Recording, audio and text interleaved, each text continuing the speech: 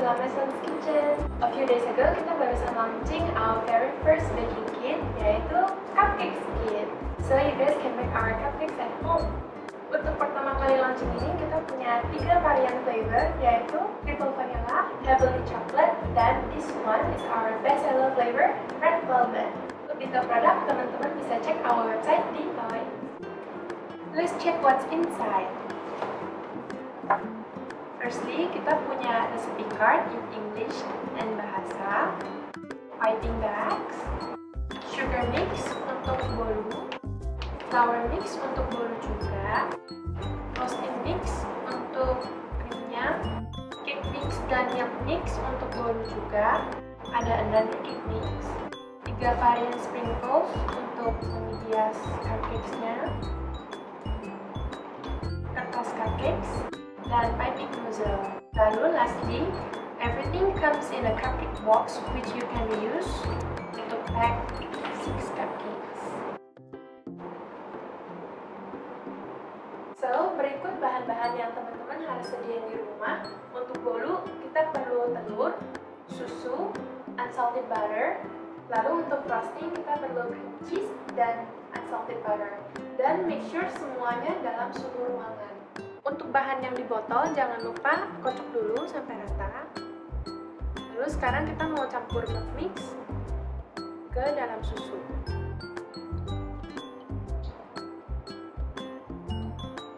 Aduk sampai rata. Dan kita akan biarkan susunya mengental selama 15 menit.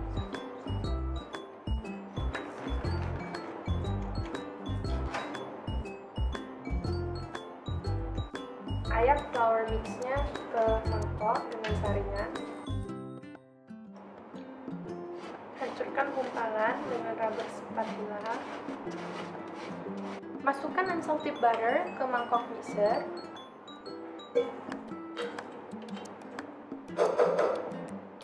Dan juga sugar mix.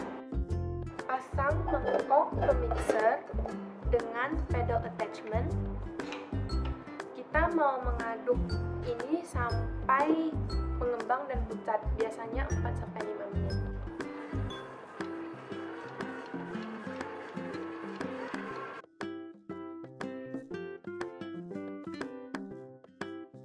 Kalau misalnya ada yang nyangkut di sampingnya, kita harus bersihkan.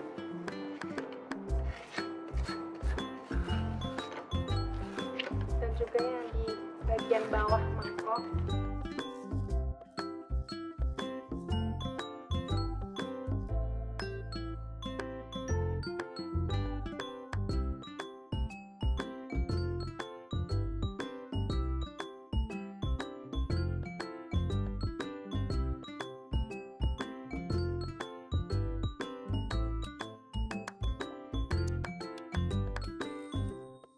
Nah, sekarang udah mengembang dan pucat, kita mau tambahkan telur.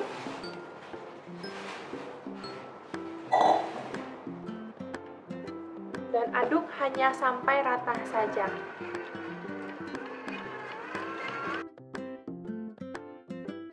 Setelah rata, sekarang kita mau campurkan flour mix yang sudah kita ayak.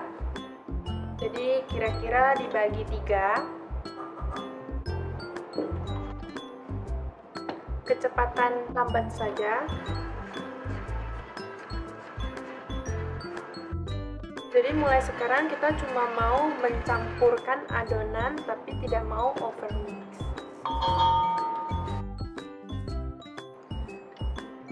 Lalu untuk susu dibagi 2.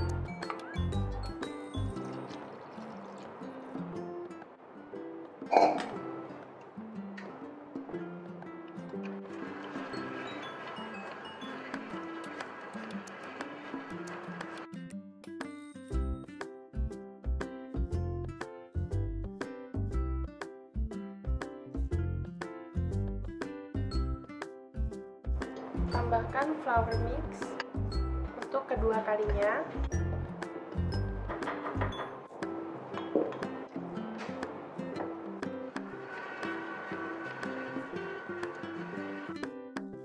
Jangan lupa bersihkan samping-samping mangkok dan juga bagian bawah.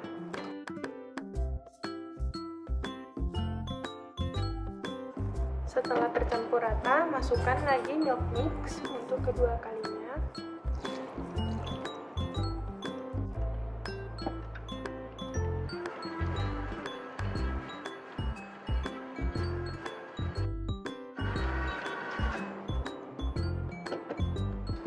Remember, do not over mix, hanya mau sampai tercampur saja.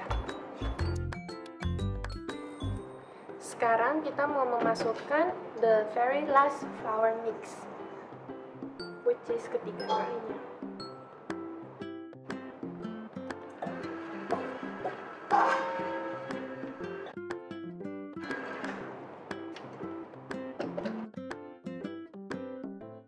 Nah, sekarang adonan kita sudah merata. It's time to add the both cake mix. Tuang cake mix bubuk ke mangkok dan juga cake mix cair.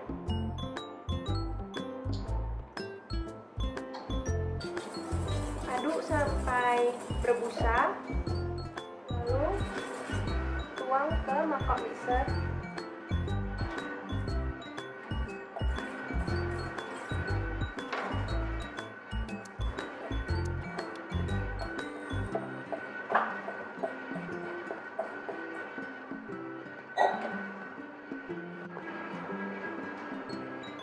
Oke, adonan sudah selesai. Jadi kita mau isi sekitar 2/3 dari loyang cupcakes-nya. Now it's time to bake our cupcakes.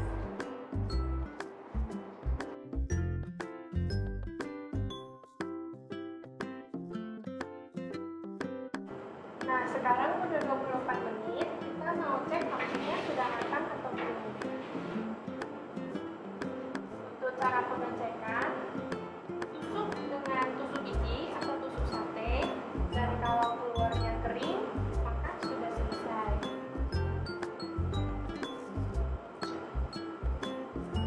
Lalu bolunya ditekan dengan jari, kalau tebal berarti sudah matang.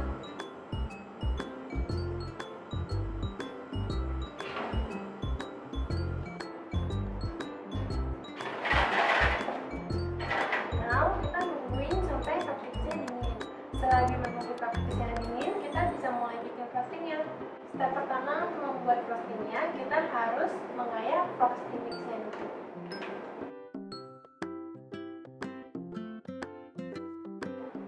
Sekarang kita aduk cream cheese-nya sampai halus dengan paddle attachment.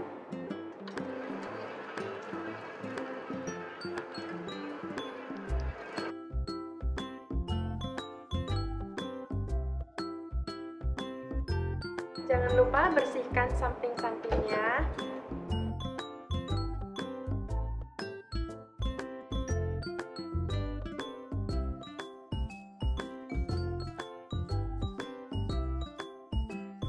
Lalu sekarang kita masukin unsalted butter.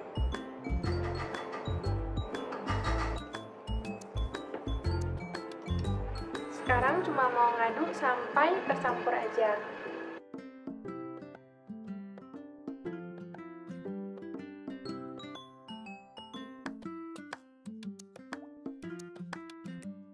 Lalu sekarang kita tambahkan frosting mix.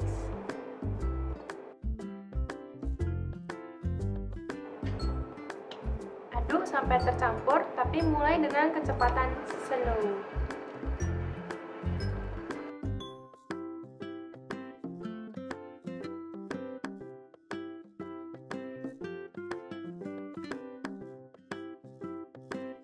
Oke, done. How creamy and silky our red velvet frosting is. Let's try.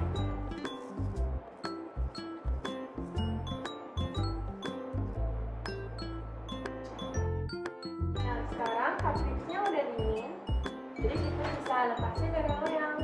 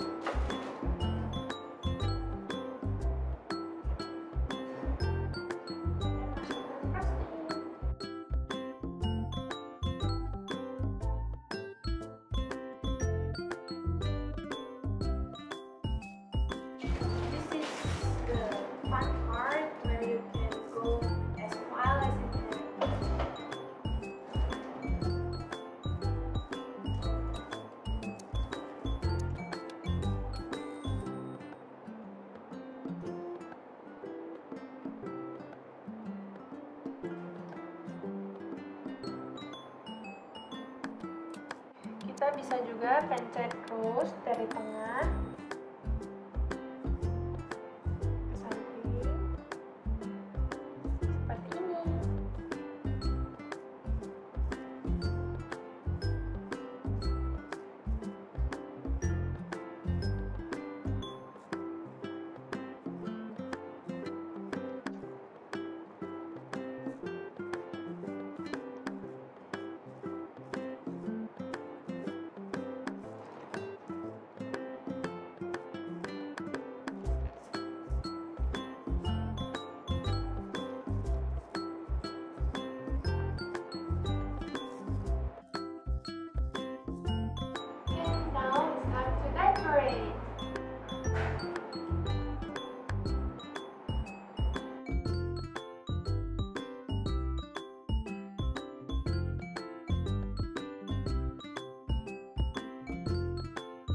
Don't forget, you can reuse your cupcake box to fit 6 pieces of your homemade cupcakes.